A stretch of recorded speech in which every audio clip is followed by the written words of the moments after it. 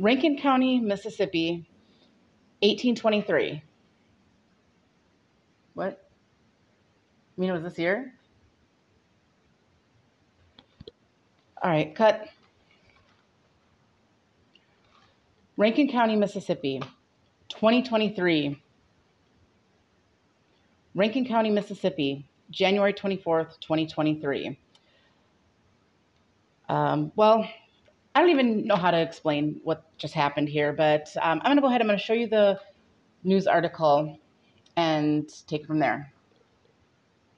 We begin now with breaking news. The Rankin County Sheriff's Office has terminated all the deputies who allegedly beat and tortured 2 black men back in January. 12 News' Leah Williams is live at the Rankin County Sheriff's Office and has the details for us. Leah? Walt, an attorney for the Rankin County Sheriff's Office, says that all of the officers involved were fired on Friday. Now, this comes after a federal civil rights lawsuit was filed against the deputies and Rankin County Sheriff Brian Bailey earlier this month.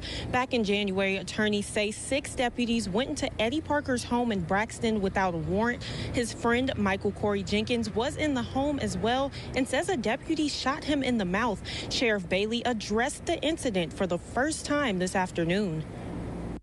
The Mississippi Bureau of Investigations was requested by me to conduct an independent investigation into an incident involving deputies with the Rankin County Sheriff's Department on January 24th, 2023. We have cooperated with all investigation efforts related to this incident and have provided all information and data requested in a timely manner. This will continue until all investigative efforts are complete and justice is served.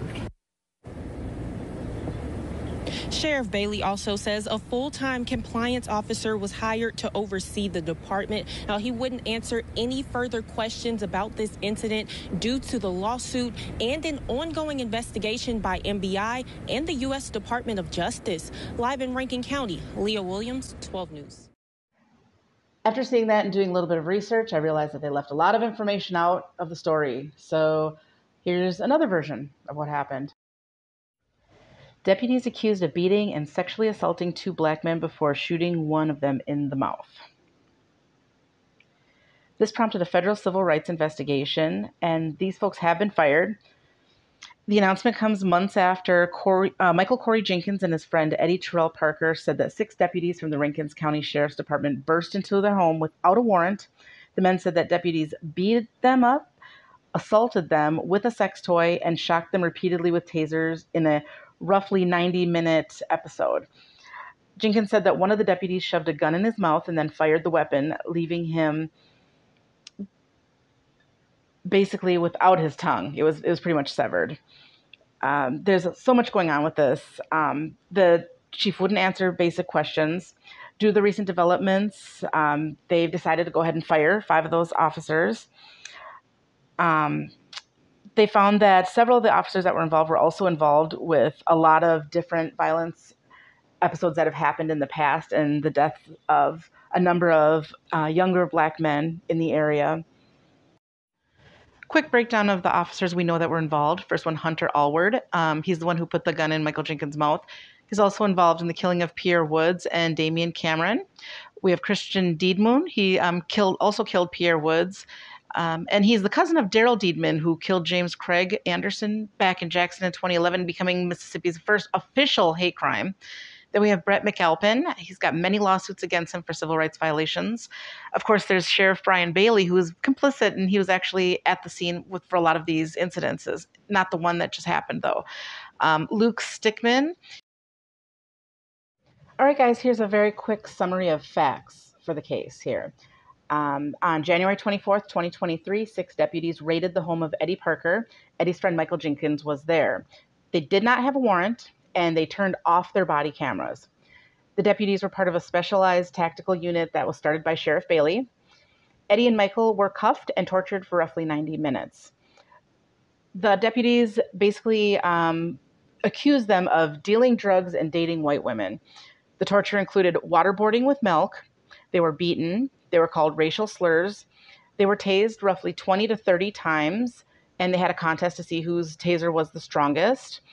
And this was actually backed by the fingerprint of the taser. I guess you can actually look and see how many times it's been deployed. They were sexually assaulted with a dildo and forced to shower together.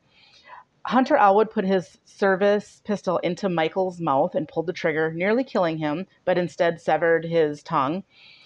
They left him alone to seek aid by himself. While Michael was in the hospital, a participating deputy was with him the entire time watching him, so he didn't have any private time with his mom or his family without a deputy being there. And Michael was charged with assaulting an officer in possession, and Eddie Parker was charged with paraphernalia and disorderly conduct.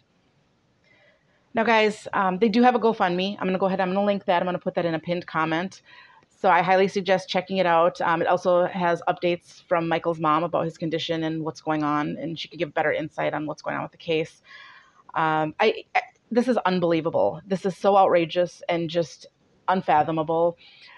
We need to demand that these officers are charged, because if there's ever an instance of police brutality where officers should be charged, this is it.